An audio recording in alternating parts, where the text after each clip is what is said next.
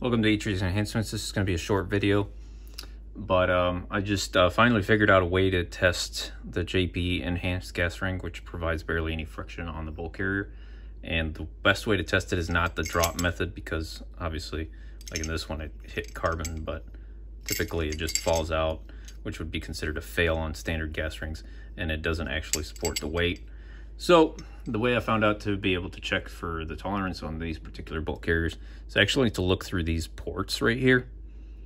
And when the gas ring is installed, you want to be able to move.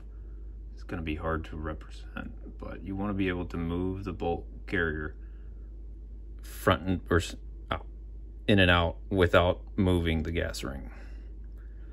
If the bolt itself moves without the gas ring, and it's super hard to tell, but I don't even know if I'm going to be able to get it on video, but there it is.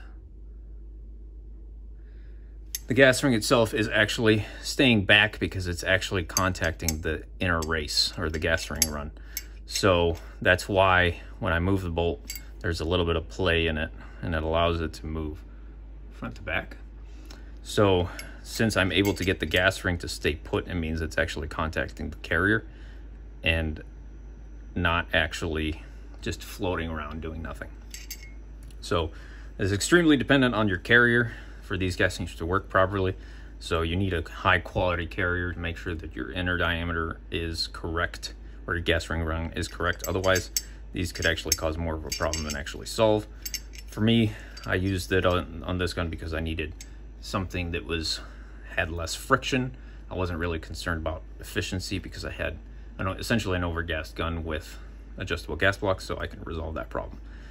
Either way, I just figured I'd share that way that I've figured out how to test these gas rings. Super easy, super simple. Just keep an eye on it, and even if it does fail the gas ring test, that's all you really need.